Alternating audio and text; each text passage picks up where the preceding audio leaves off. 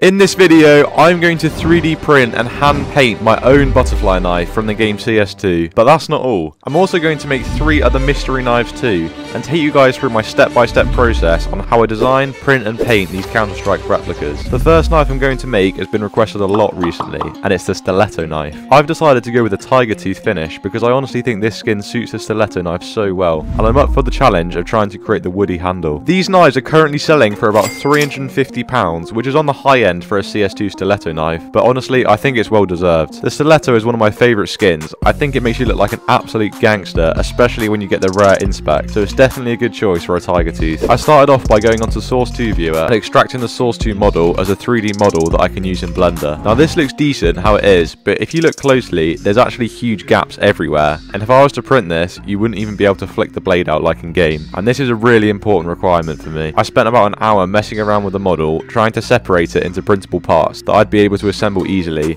and I eventually got there. I use a peg that I normally use for my butterfly knives to create a joint that I can assemble easily. Finally, I imported the models into my slicer, scaled it, messed around with the orientation and support settings to optimize quality and print time, and hit print. The print actually came off looking great, and I tested out the joint to make sure it was going to work out okay, and it did. I actually managed to flick it around a decent amount, which was really promising. The only thing was that the blade was kind of hyperextended a little bit, but there should be lots of friction once I've painted everything. The side of the blade that had supports on it was quite messy, so I spent a while tidying it up with some wood filler and sandpaper, as well as smoothing out some of the polygons, and checked if I could still flick the knife around. It was so uniform and smooth now that you could barely tell which side had supports on. After that, I had to prime the parts, which is nice and easy until I ran out of primer, but luckily I had a spare can lying around to finish the job. The primer just helps the paint stick, and it also smooths out the surface a bit more if you're wondering. Okay, it's time to start painting, and to do this I had to use some yellow spray paint and some tape to mask off the parts I need to keep clear for the wooden handle. This colour is actually pretty accurate, but it's obviously not exact. After waiting half an hour, I did another coat, and then once it was fully dry, I took the tape off and started prepping for the wooden handle. I literally had no idea how I was going to create this effect before I started the knife, so I had a look on the internet at some people painting fake wood, and luckily it didn't seem that complicated. All I did was a coat of orange with acrylic paint, and then I went on top of it with these shades of brown, and I just really layered up my brush to give it that organic feel.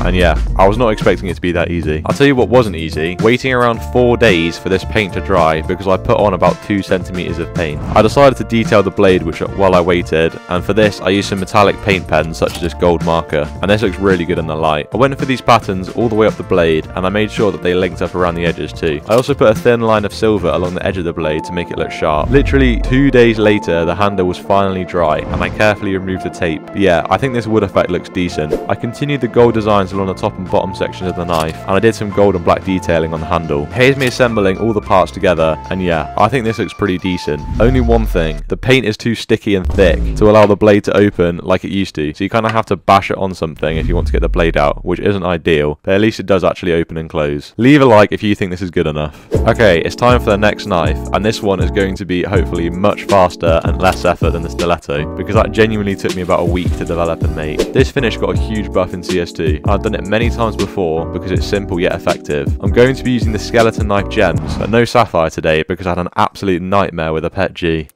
Just ruby and emerald. I used the Source 2 viewer again to get the game files, and there are no moving parts for this, so I just whacked it into 3D Builder to repair the meshes, scaled it up and started printing. This one took about 8 hours per print because the skeleton knives are pretty big, and I did have to use some support underneath the blade to deal with the overhang. The Ender 3v3 does a great job of keeping them neat, and after peeling off the supports with pliers, they were looking good. All I had to do with this knife was add the handle with some electrical tape, and it was ready. Although electrical tape is crap, it's not sticky, so I just had to super glue the last strand down. Let me know what you guys think of this one. Normally I like to print these gem knives solid with the transparent filament, but since this knife is so wide, I actually left the infill inside, so you can see the patterns when you hold it up to the light. Let me know if you think this looks good or awful. Okay, it's finally time for the butterfly knife, and I want you guys to smash the like and subscribe before I even make this, because you're going to do it anyways once you see the masterpiece I'm about to create, so you might as well just do it now. Okay, thanks. I used the same files as the last time I made butterfly knives, so I didn't have to do any designing. I just started printing. I did everything together in black because I was going to paint the parts after anyways. The design that I'm going to use for this is supposed to be case hardened since one of you requested it, but honestly it kind of just ended up morphing into its own design. After the prints came off, I took the parts that needed painting, the blade and grips, down to the garage and hit them with some primer. After that, I selected the 3 colours that I use for case harden, blue, purple and yellow, and I just started spraying faraway stripes across the components. Normally I hydrodip these, but I didn't want to hydrodip the parts because they were so small, so I just decided to try and blend the colours together, and it actually looked really cool. It didn't look like case hardened, but I still think it looks awesome, especially because the yellow and blue kind of blended together and made green. After waiting a few days for that to dry, I began assembly, and let me tell you, there is not a lot of tolerance in these parts. This knife assembles completely from friction, and it takes about 10 minutes to put everything together, and here it is. Now I feel like I'm playing CS2 for real, and I just want to start bee hopping down the garden, honestly. You can spend hours just flicking these things around and learn some really cool tricks. Thanks for watching the whole way through. Whoever is listening to this, you're a real one. If you made it this far, comment your favourite knife and I'll make it in one of my videos.